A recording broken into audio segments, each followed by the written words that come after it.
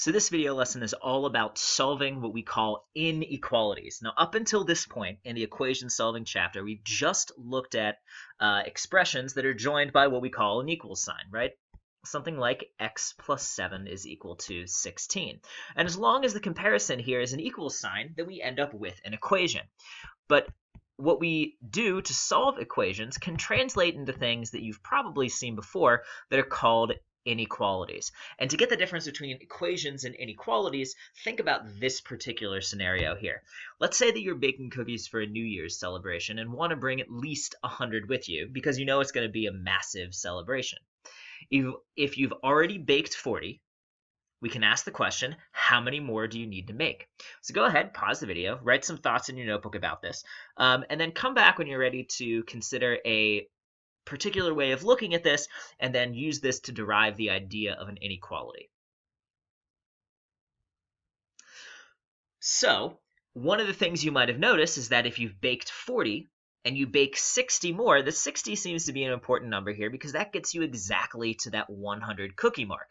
But what's different, or I should say, we can look at this and identify some things that make this problem different from ones that we worked with when we were talking about equations. So go ahead, pause the video for a few seconds, see if you can recognize the phrasing in this problem that makes it different from the ones before, and then we'll use that to jump off into inequalities. Well, the key phrase here that makes it different from an equation, we don't need exactly 60 cookies. We had the words at least. We want at least 100 cookies to take with you to the New Year's celebration.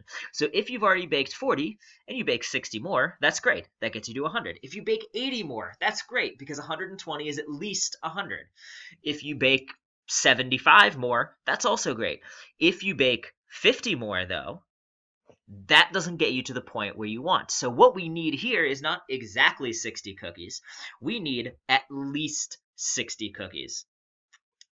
On top of the ones that you've already made to be able to bring with you to the New Year's celebration. And this is different from the equation because the equations tell us that we would need exactly a particular number, where inequalities tell us that there is a target number, but it's not exactly that target. Either we are comfortable with numbers that are greater than that target, or we're comfortable with numbers that are less than that target. And so rather than two expressions being connected with an equal sign, an equality is what we get when you compare two expressions using what we call inequality symbols, so that one is set to be greater than or perhaps equal to the other. Go ahead, pause the video, write down this definition of inequality, and come back when you're ready to move on. So by taking two expressions and setting it so that one is greater than the other, that means we've created this comparison where the value of one expression is greater and the value of the second expression is then lesser than the other. So it could be, by using particular inequality signs, that we are also looking for a number where the two values are equal, but we want it not to be in perfect balance so that the two values are identically the same, like in an equal sign. What we're looking for instead is a particular set of off balance. And so there are four different symbols that we can use with inequalities. We have a less than and a greater than. We have a less than or equal to and a greater than or equal to. Go ahead, pause the video, copy down these four symbols as well as their phrases and quotes below them. Come back when you are ready to move on.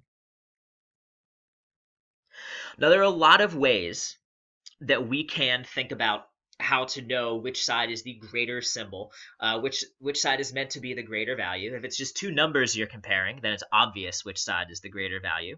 I know in elementary schools, a lot of times one of the tricks that's learned is to think of Pac-Man or an alligator or something like that, where the open side of a mouth is pointed towards the greater number. Now, all of those, that's a nice sort of trick to remembering what direction the inequality looks at, but when we actually get to reading inequalities involving variables and looking at them and understanding them, that sort of alligator idea isn't quite as helpful as it is when we're just looking at two numbers. So it's important to us when we're looking at these that we are able to read them from left to right the same way that we read other types of phrases. So x plus 7 we read as x plus 7 because left to right we have x plus 7.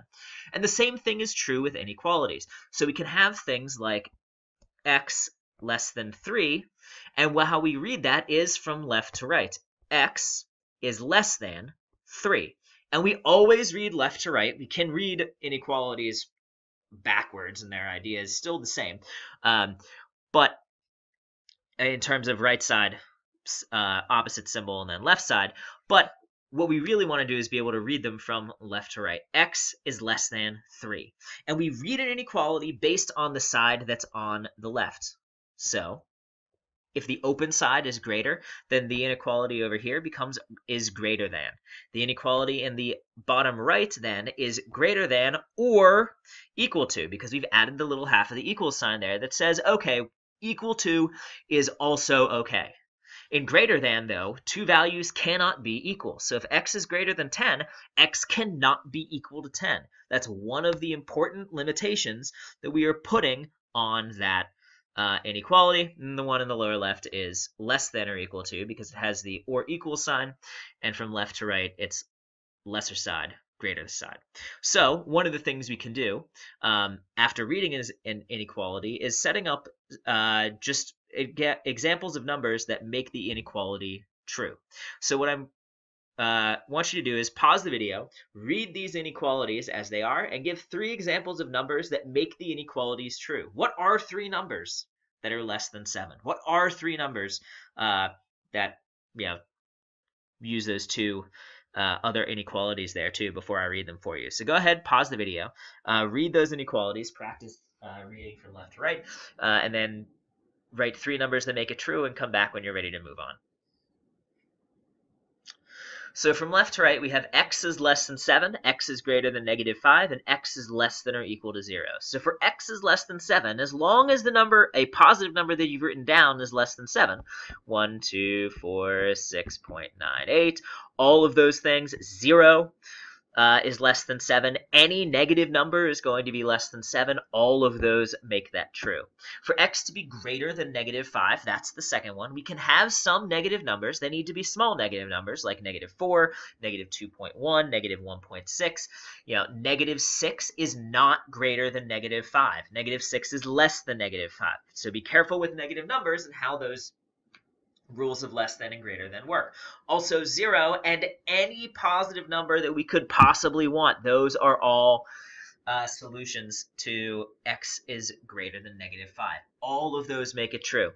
And then for x to be less than or equal to 0, we have any negative number, and also 0. If you wrote down a positive number, that is not a number that is less than or equal to 0. Any negative number works as well as 0. So when it comes not just to saying these are some values of x that make the inequality true, sometimes we have something a little more complicated, like x plus 12 is less than 17. Now, unlike an equation where the 2 values are exactly in balance, you can see from the scale on the screen that the 2 sides of this inequality are slightly out of balance. But we follow the exact same rules because we're using the same processes as solving an equation to make sure that the solution of our inequality is exactly what it was before. We are preserving balance in an equation, and in a way you can think about it as preserving a very particular type of imbalance, because solving the inequality x plus 12 is less than 17 will give us a solution in the form of an inequality that tells us about every value of x that makes that true. So you can add, subtract, multiply, and divide as long as you do the exact same thing to the other side. We can't add 2 to one side and add 4 to the other. We need to, if we add 2 to the left side, we add 2 to the right side. If we multiply by 3 on the right side, we multiply by 3 on the left side. All of those familiar rules for equations must be true. So in this particular inequality, we look at it the exact same way we did with the equations. We have an x plus 12 on the left-hand side. We want to get rid of that plus 12, do the inverse operation, so we subtract from both sides. and we get 17 minus 12 is 5. The inequality sign just drops in this case, and so we have x is less than negative 5. This tells us every single value of x that we can add to 12 and end up with a value that is less than 17.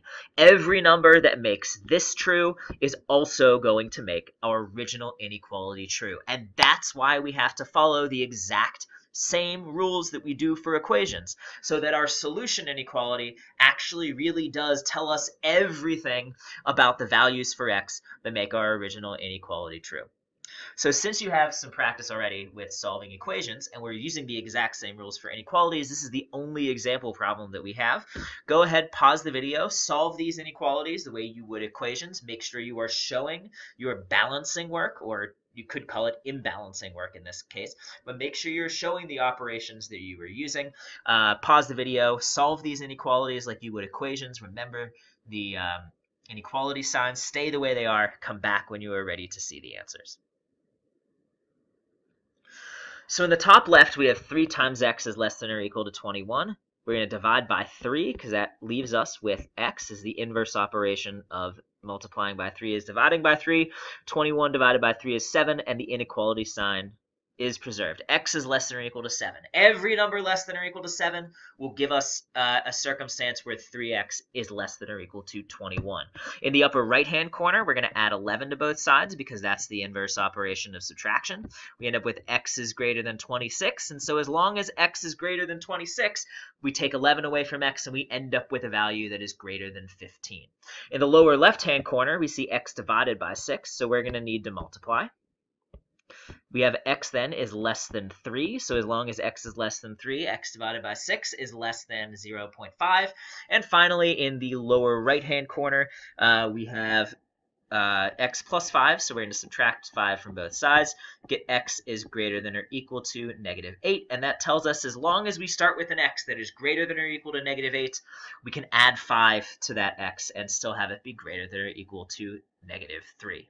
So that's most of what there is when it comes to solving these sort of basic one-step inequalities. We can obviously make it more complicated like we've done before with some other things, adding multiple steps to inequalities. We can do some distributive property, but there are 2 things we want to consider going forward. One that you're going to deal with by the end of this lesson, the other that we're going to deal with in the next.